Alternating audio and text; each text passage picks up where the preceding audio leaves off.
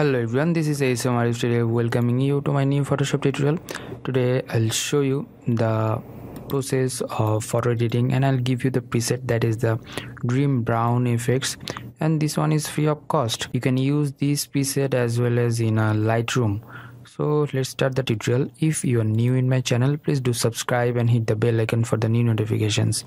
From here, file, go to the open up, and here I'll go to the stock image, this one, and I'll give you that stock image download link in my video description.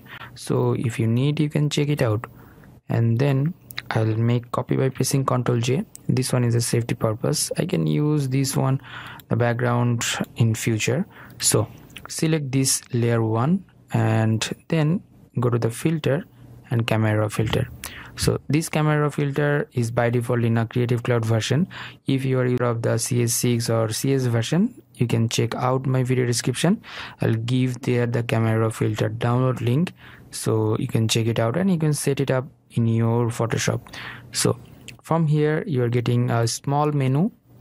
Go to the load settings options and you'll get the preset that is the Brown Dream or Dream Brown, whatever, and just open it up. Yeah, let's see the before one and after one. Yeah, before one and after one, you're getting the result. So before and after. If you need, you can use the another effects. So go to the adjustment layer and go to the levels. From here you can adjust the lights and other stuffs, so that's fine.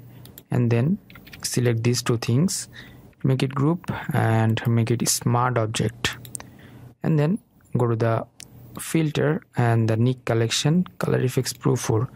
So color effects pro 4, this one is another plugins of the Photoshop, and here are lots of effects, the collection of the effects, so you can use that effects from your photography. And here I'm using the cross processing, and here are lots of method, you can use one of them. I'll use this one and hit OK. So it will take time to load it up and give you the output. So if you want to get the Nick collection plugins download link, please check out my video description.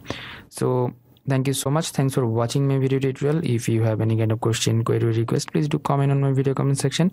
And if you want to download the presets and the stock image and plugins, please check out my video description. I'll give all the download link over there, and don't forget to thumbs up and share with your friend. Until the next video, I'm ASM Arif signing out today. Bye bye.